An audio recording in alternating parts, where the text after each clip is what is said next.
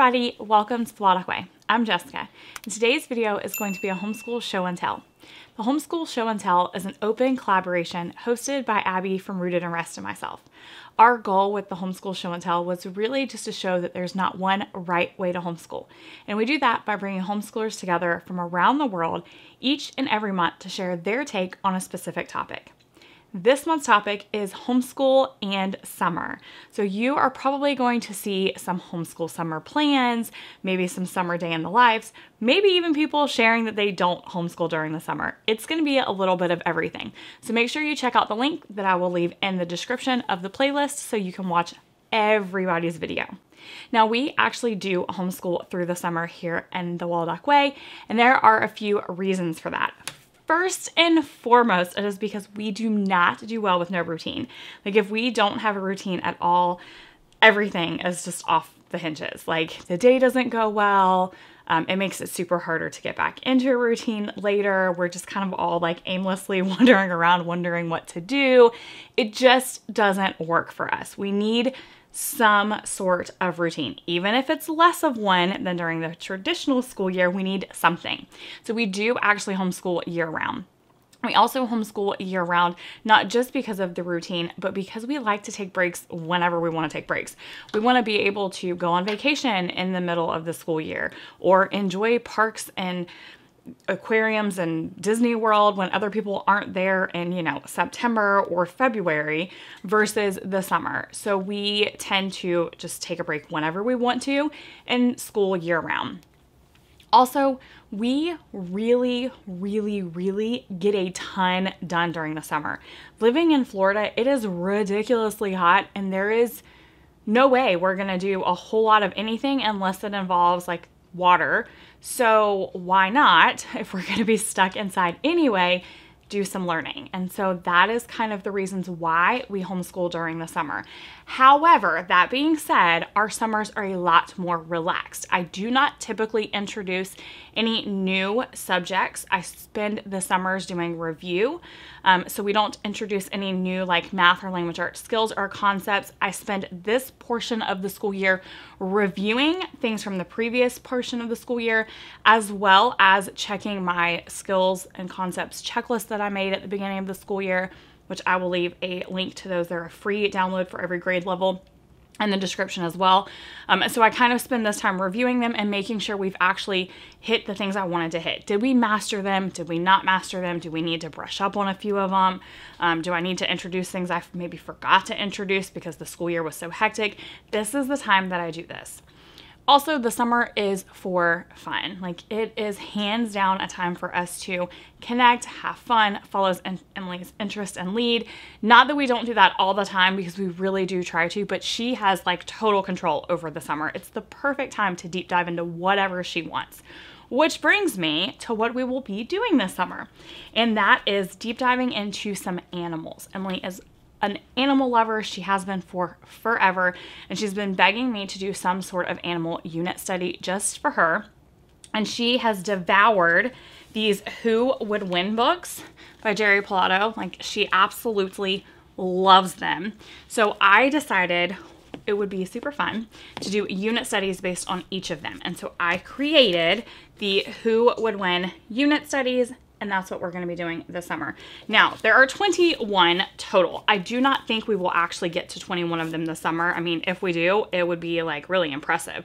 But I'm just going to let Emily pick and choose. So I already know that the one we're going to be starting with is the Lions versus Tiger because she's obsessed with big cats, and it's 2 big cats, I believe. Actually, she put all the big cats first. Let's see. Jaguar versus Skunk is second because, again, big cat.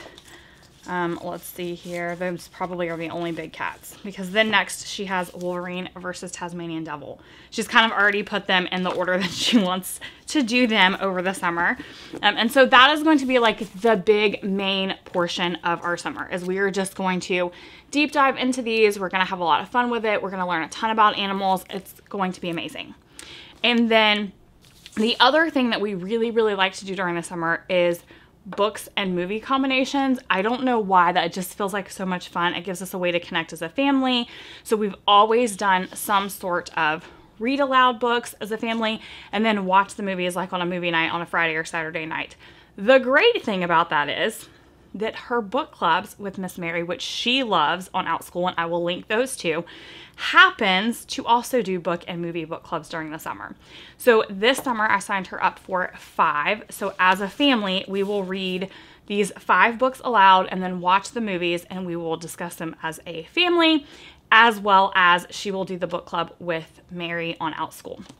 So the 5 that we are doing are How to Train Your Dragon, which Emily's read this whole series, but we have not. So Kevin and I will be enjoying that as well. The Hunger Games. I'm not going to lie, I'm so excited for this. I read it like years ago. Wonder. Charlotte's Web. And Matilda. Now, we have a list of 50 book and movie combinations on the blog that we have done the majority of already, so I will link that for you guys too. If there's some downtime, if we finish these and we're looking for something to kind of fill in until we're ready to start the other one, or we finish all of them, then I will pull a few of the books and movies from that we haven't done yet. And I don't off the top of my head know which ones those are because I didn't make a list of them yet. So in addition to the Who Would Win unit studies and books and movies, we will be playing a ton of games. I am declaring this the summer of games. We're going to be playing games all the time. So I did not pick any typical summer like workbook, bridge book of any kind. We typically do the Brain Quest ones, which she loves, but I decided instead of doing that, I would rather spend that 15 to 20 minutes a day playing a game with her because, like I said, we don't do any new concepts. It's just review. I'd rather do that with a game so that we can spend that time connecting. So that's what we're going to do. We're not going to do any of the bridge workbooks or the summer workbooks. We're just going to enjoy playing a ton of games. Again, we live in Florida and it's super hot, so we spend a lot of time in the water. So this summer we will also be doing some pool schooling. If you're new here and you're like, what the heck is she talking about? We actually have a lot of things that we do in the pool that are educational because we spend so much time in that. So you can check out the pool school video that I did last year of all of our resources right here.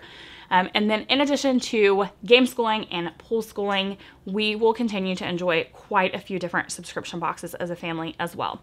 Kevin and Emily will continue to do their STEAM lessons 1 to 2 times a week.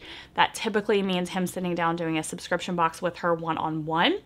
The ones that we are continuing to get and kind of feel out this summer to decide what we're going to subscribe for long-term next school year are a mixed MEL.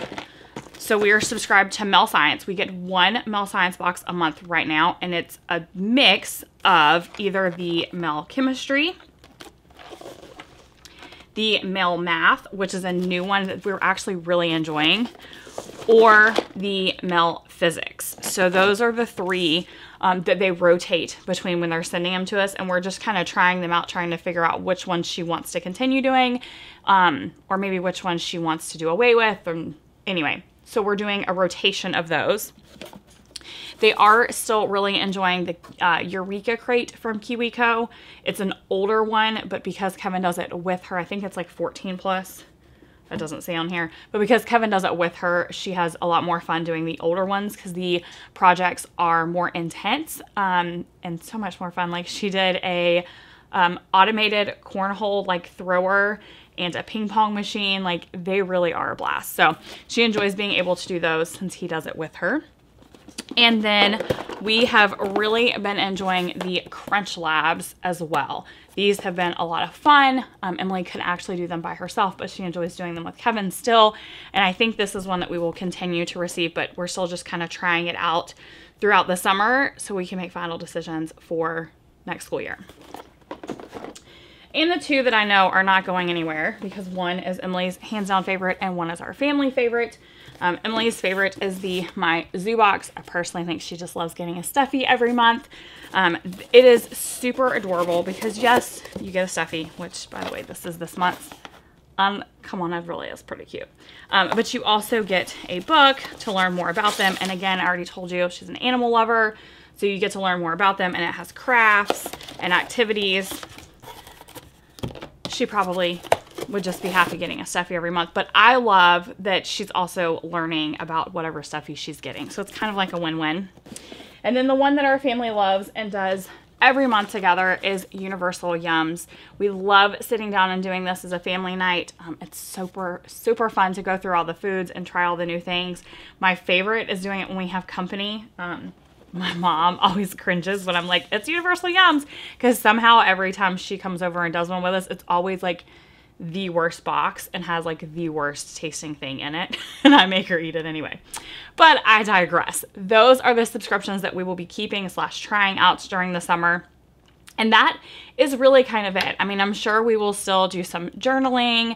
We will probably still do some mail time. Emily is going to be doing 2 different summer camps. She's doing a C camp as well as a 4-H camp.